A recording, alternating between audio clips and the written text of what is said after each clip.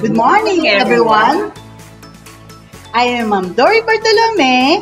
And I am Sir Ad Magbohos, your Masters of Ceremony for our 48th Nutrition Month Celebration 2022. Every July of each academic year, our school celebrates the Nutrition Month. This school's year's theme is New Normal na Nutrisyon, Sama-samang nating gawa ng solusyon. After a series of activities, we're finally concluding with a blast! Right, ma'am. There were lots of fun and enjoyment in every activity that has been done. We have seen each participant showcase their talent and become aware as well as with the importance of nutrition in combating this pandemic. To start our closing ceremony, let us sing together as we watch and listen to the Philippine National Anthem, followed by the invocation to be led by Miss Maria Luisa Mansayon, and afterwards the Pasay City Hymn.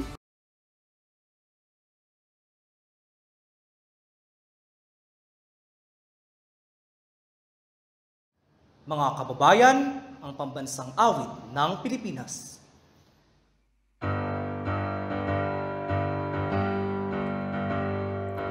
Mayang magiliw, pero sa sinanganan, alam ng puso, sa litig mo'y buhay.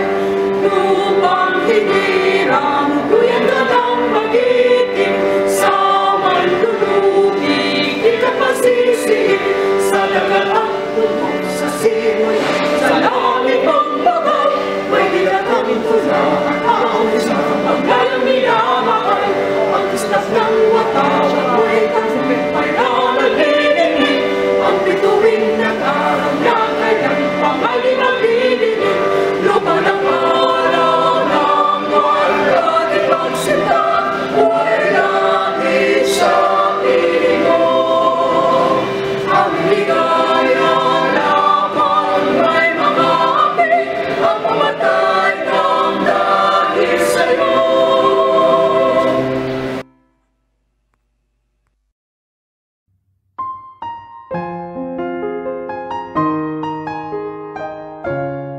Aming Diyos na makapangyarihan sa lahat, kami po ay nagpupuri at nagpapasalamat sa inyong kadakilaan. Salamat po sa kapatawaran ng aming mga kasalanan. Diyos Ama, gabayan po ninyo kami sa virtual na palatuntunang ito sa selebrasyon ng Nutrition Month ngayong buwan ng Hulyo taong 2022.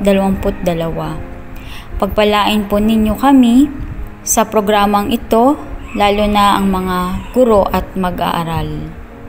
Bigyan po ninyo kami ng katalinuhan at kalakasan na aming kailangan at gayon din po ang mga manonood upang maunawaan at matutunan ang tunay na mensahe ng programang ito.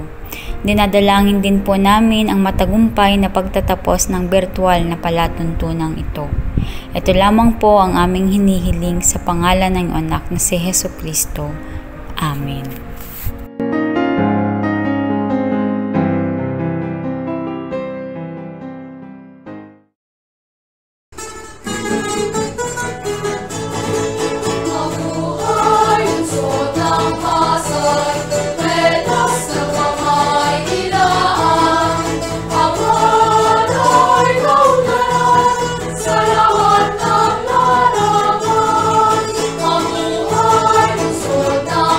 Sa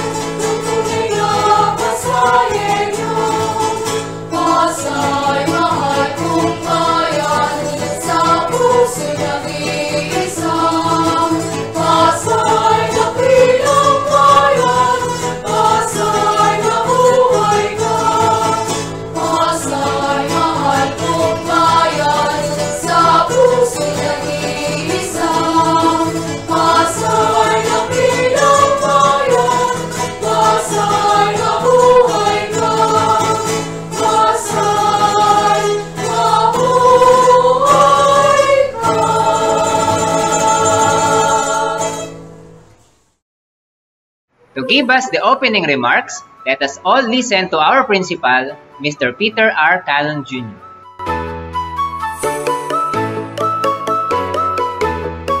Magandang buhay sa inyong lahat and welcome to the closing and awarding ceremony of the Nutrition Month 2022 with its theme, New Normal na Nutrisyon, Sama-samang Gawan ng Solusyon.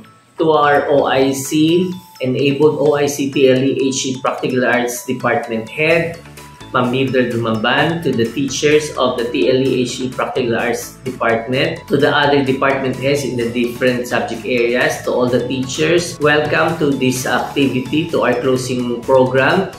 Today we will learn or we will know who are the winners into the different contests held a few days ago. So to the winners, may advance congratulations. And to those who did not make it, there's another year next year, syempre.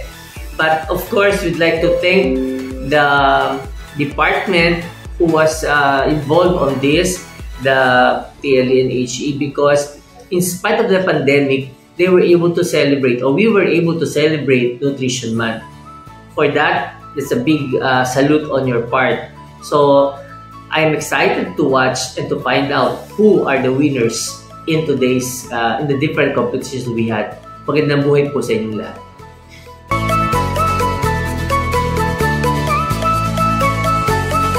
Thank you very much, Sir Peter Calon. And to witness the highlights of the PCWHS 48th Nutrition Month celebration, please sit back, relax, and watch the videos.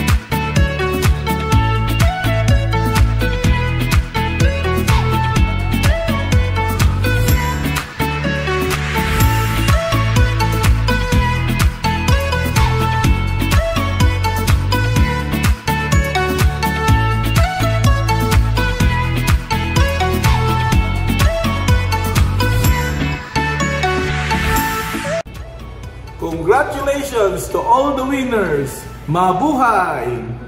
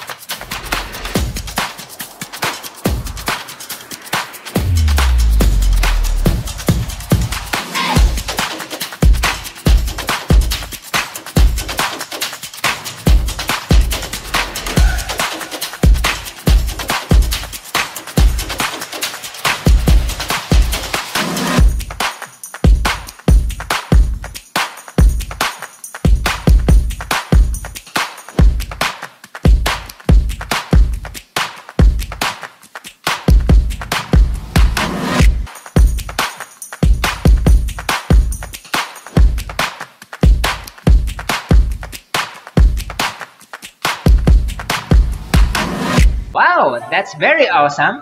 This year's celebration is truly something to remember. Correct, sir! And so in order for us to recognize and appreciate all those who gave their best in this celebration, let us all watch as Mrs. Maria Victoria Ronan award the certificates to participants and winners.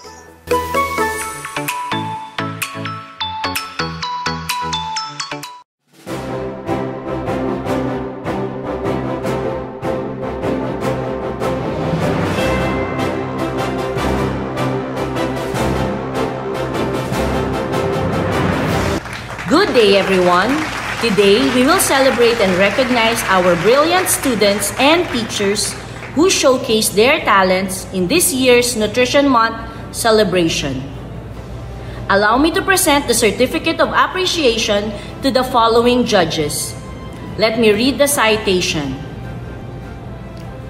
Pasay City West High School presents this Certificate of Appreciation to during the 48th Nutrition Month celebration with the theme New Normal na Nutrisyon, Sama-samang Gawan ng Solusyon.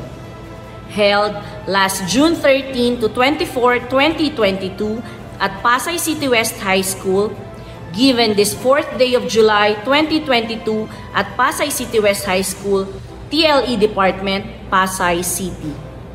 Signed, Mrs. Mildred C. Rumanban, OIC TLE Department, and Mr. Peter R. Cannon Jr., Principal 4.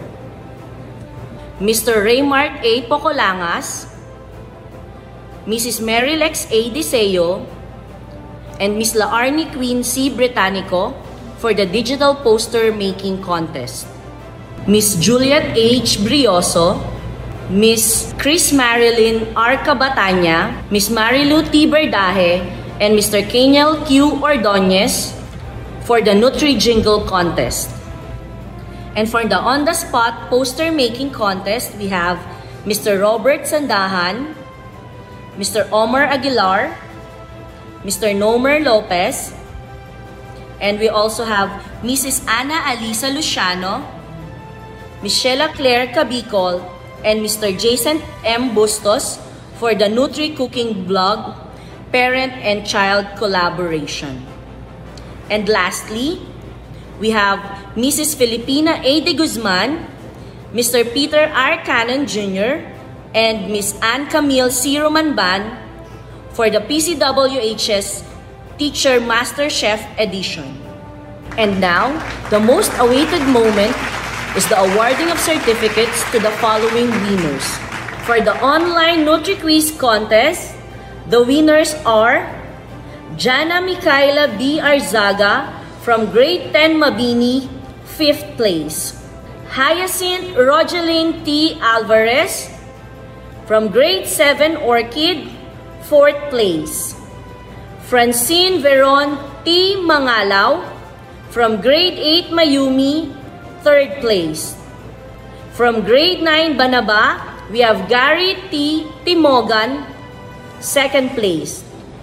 First place goes to Sniper Sage A. Tabuzo from Grade 7 Rose. And the winners for the on-the-spot poster making contest are Le Mark V. Tohot from Grade 8 Makakalikasan, 3rd place. Karil Just C. San Juan from Grade 11 Orion, 2nd place. And the first place goes to Daniel S. Camadu from Grade 10 Kudarat. For the digital poster making contest, the winners will also receive a certificate of recognition. 3rd place, Samantha Nicole N. Noliora, Grade 12 Howlite.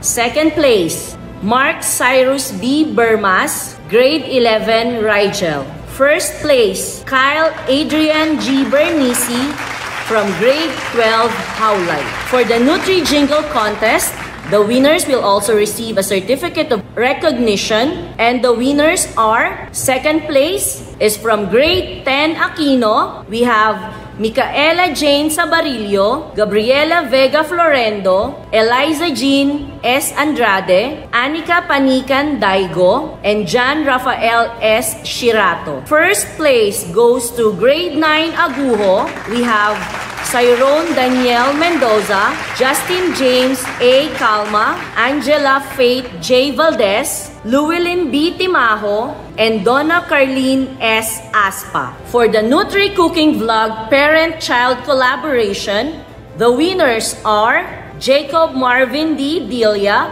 of grade 7 Hyacinth, 3rd place. 2nd place goes to Serenity M. Nacional from grade 10 Kudarat. And the winner is Cherry May Mangalubnan from grade 9 Caballero. And for the PCWHS MasterChef Teachers Edition, the winners are 4th place goes to the tandem from Filipino and English Department. We have Mrs. Loretta J. Gonzaga and Miss Jeneline E. Bareng. 3rd place is from our Senior High School Department and Edukasyon sa Pagpapakatao tandem. We have Miss Loveline S. Pagatpat and Miss Gina G. Mendoza.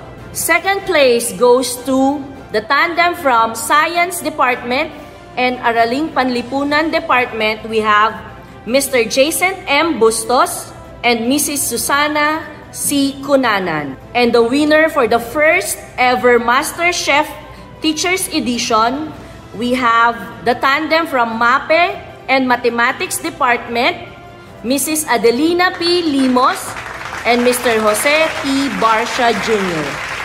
Congratulations, winners! For those non-winners, they will be given a certificate of participation. This day would not be possible without the unending support of our beloved parents, our school principal, TLE department head, and my colleagues. Please give a round of applause to all who have given their time and effort in this year's Nutrition Month celebration. Thank you and God bless us all.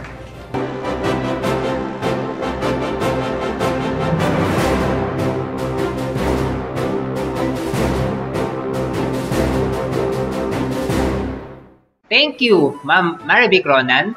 To give us the closing remarks, let us all watch and listen to Mrs. Mildred C. Romanban, our TLE Department OIC.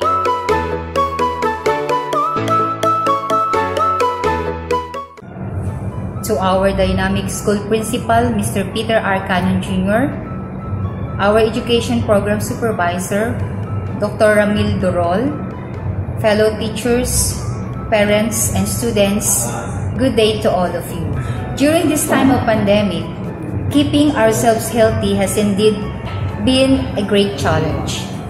There are too many things to be worried about: how to stay COVID-free, how to face the spiking prices of fuel and commodities, how to keep the kids interested in school activities, among others. With these anxieties, we most of the time tend to set aside our health.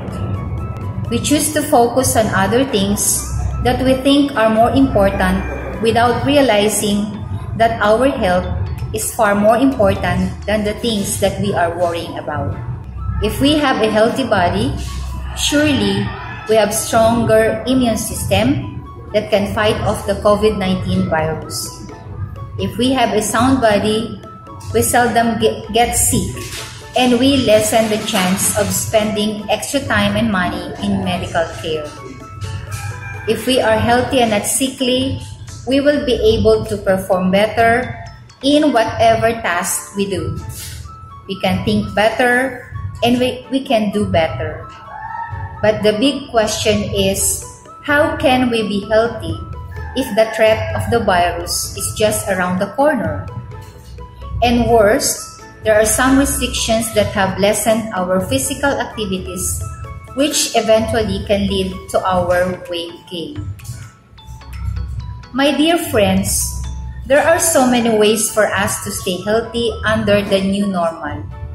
First, we must always follow the health protocols. Observe social distancing, wear face masks, keep our hands clean. Second, let's eat healthy food. We can always prepare simple, affordable, and healthy food. Malunggay leaves are very abundant. We can mix that in noodles or a can of sardines. Munggo is very nutritious and affordable. We can boil it, mash it, and use it as a meat extender. Squash can also be mashed and used as meat extender. We just have to be creative in preparing our meals. Third, keep ourselves active. We can do simple exercises at home to burn out some calories. Jogging, brisk walking, jumping jack, skipping rope. These are some of the simple exercises that we can do.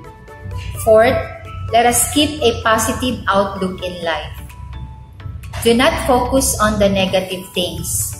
There are many more reasons to smile and be thankful than to frown and be regretful. And lastly, let's spend quality time with our family. And this does not mean simply staying in the house.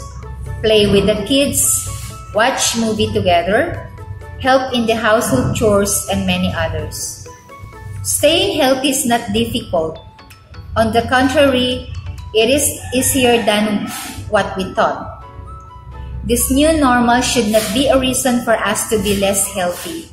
Rather, it should encourage us more to lead a healthier life, not only for ourselves, but more importantly for our children. Let us all act together and put all our efforts para ang new normal na nutrisyon ay magawa natin ang solusyon.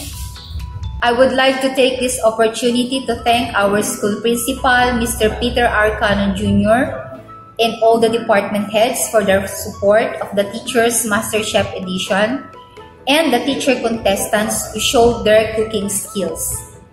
The chairman of the different activities, students and parents for their full cooperation. And most especially all the TLE teachers. This celebration will not succeed without your initiative and collaboration. Once again, thank you very much and good day. Mabuhay po tayong lahat.